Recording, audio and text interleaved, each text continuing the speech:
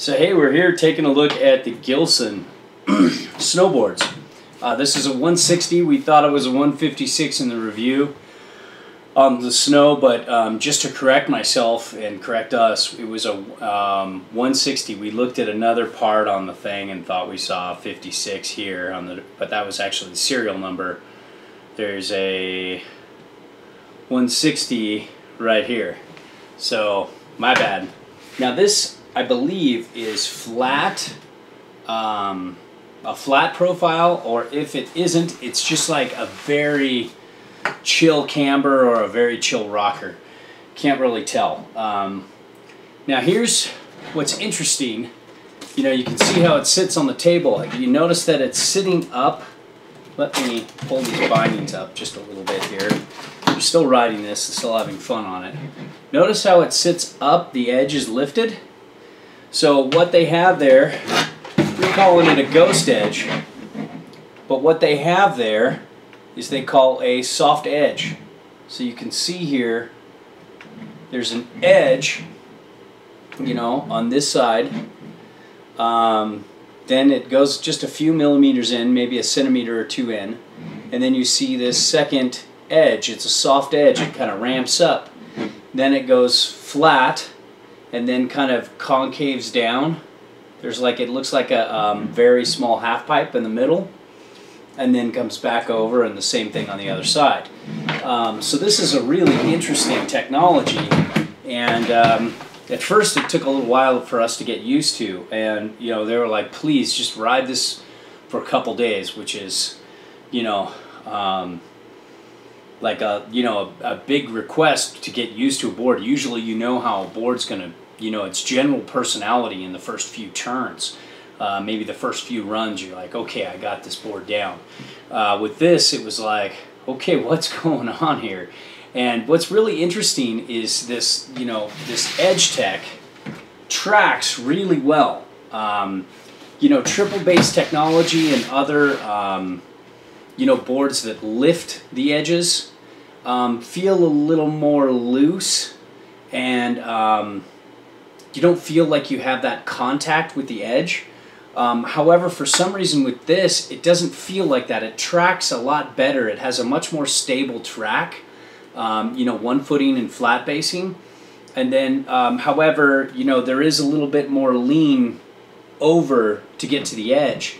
You get used to it really quick, which surprised me. I thought it would be something I would never get used to. But I was switching back and forth between two different, between the Jones Mountain Twin and this, and I started, you know, the first day I started to notice that, okay, when I switched back to the Jones Mountain Twin and let Jimbo ride it, the edge felt so close on the Jones Mountain Twin, and it was just something that you quickly get used to. Not a fan of this. I take this out in harder conditions, and like we thought in the initial review, it wouldn't be that good. I'm not really a fan of that. It's just a little too loose, and you know, you'd rather see that edge. I'd rather feel that edge right next to me instead of feel a soft edge and then have that, you know, have to do more to get on that edge, like to skid a turn, to stop, or to get more edge hold going down the hill. You know, like a steep hill with hard snow to icy snow is a little more sketchy. You just feel that extra, like, I don't know, a few milliseconds, half a second before you, you know, if you're going down a real steep turn and you know, instead of carving turns, which is really fun on this board, if you're going to skid a turn, you know, down a real steep run to slow down, or somebody's in front of you, it just takes longer and it feels a little more sketchy. I'm sure you could get used to that too, but that's one thing I haven't gotten used to. Now, the Jib Park, Jimbo just owned it on this board. He was like, this is so easy. He was doing things he's never done before, because really your edge is, your hard steel edge is lifted. And now what's kind of interesting, I really like this idea with Gilson. I thought it would be crazy. I thought I'd want to take a couple runs on it one day and then put it away and never use it again. But I actually ended up liking the board, and I like the technology, and they're definitely ahead of the curve here. There are a lot of other companies, mainstream companies, that are going with lifted tech next year.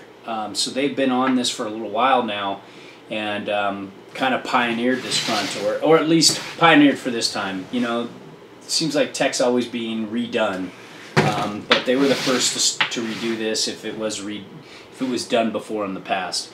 Edge to edge, it's just a fun, fast board. I had fun carving, fun turning. All in all, this is a really fun board. It's a little heavy. All that extra base seems to add to the weight. So it's definitely heavier than other boards I've tried. You can feel it. But once you're on the hill, that kind of goes away. So all in all, Gilson boards, very unique, very interesting. It's not for everybody, but for some people looking for something new, something different, I think you'll really like it. We haven't tried it in powder, can't say what it's like, but I'd imagine it would be a little better than a flat board would be, a flat camber board, because of that little channel. It would kind of give you a little lift over the snow. But I'd still rather be out on like a board like the Jones Mountain Twin or Brainstorm, or even the Rossi or something like that in powder, because it's got better, the tip's up, it's floating, but anyways, that's the Gilson. Definitely interesting, fun, very unique board. If you want to get something different, something a little weird, but something very fun, or if you want to get a softer version of this, you could just own it in the jib park. It would really boost your confidence, because there is no contact with the edges. It really takes a lot for you to get contact there.